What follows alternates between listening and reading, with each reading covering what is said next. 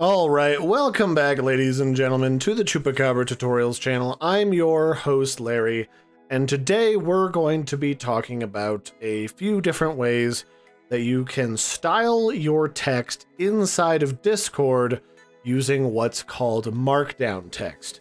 So what is Markdown Text? It's basically you add stuff like arrows or brackets and stuff like that to your text, and then when you put that in there, Discord automatically translates that into things like italic text, bold text, strike-throughs, all of that, so that you can kind of add some emphasis to what you're writing. So for example, if you wanted something to be bold, you would say, "Hello everyone, I got this," and then we'll put a couple stars, "Great new image of turtles to show you." And then you can see it's already previewed. This text is becoming bolded. So when I post this, look, it's bold now. And I can delete that and add other stuff. So there's a whole bunch of different things that you can do using the Markdown text for Discord. And I will put a little link in the video description of a little guide list on GitHub that they have to show you all the different examples in case you forget from this video, because it's always good to have a quick reference. But you can do things like make text italic, and I believe italic is underscore italic, and it just is the little slant to italicize your text. And then you can do underlined italics by adding underline, star, fancy underlined italics, and then another little star, and then an underline, and then it gets slanted, and it should be underlined. Oh, no, I guess it doesn't. I guess that's more of like a bold italic. That's how you do that. And then you can do like doubly bold by doing like underline, super bold, star star this. And then it'll be bold and underlined. So you can kind of mix and match these to a certain degree to add different effects. Then you've also got some strike through. So if you add the little swizzle here next to the number 1, shift that, strike through.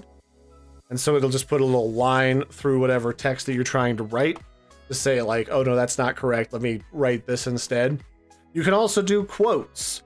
So I can quote turtle speak, and then you go like shift enter, and then you do like an arrow space, and then this allows you to write about some quoted text. And then here you can see it's indented it so that you can quote something. That's how you do quoted text. And then beyond that, you also have the option to do like chunks of code, so that you can represent bits of code. So to illustrate lines of code, you would do this little weird dot underneath of the swizzle next to the number 1. It's the tilde key, they call that. And when this is a line of fancy code from some mysterious bot.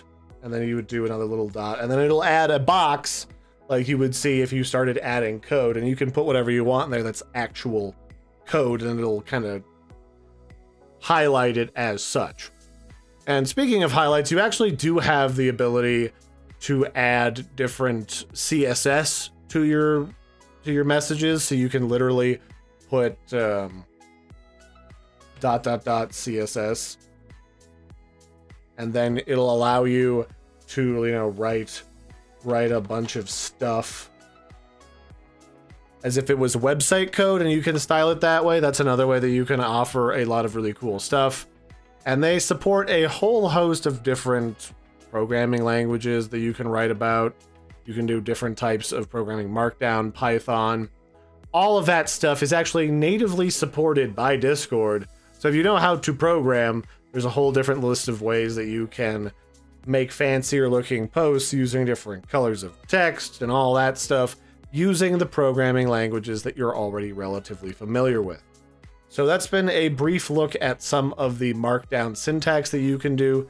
inside of Discord. I'll put some links in the video description so you can look at the Discord article and also the one on GitHub in order to get a better idea of how it works.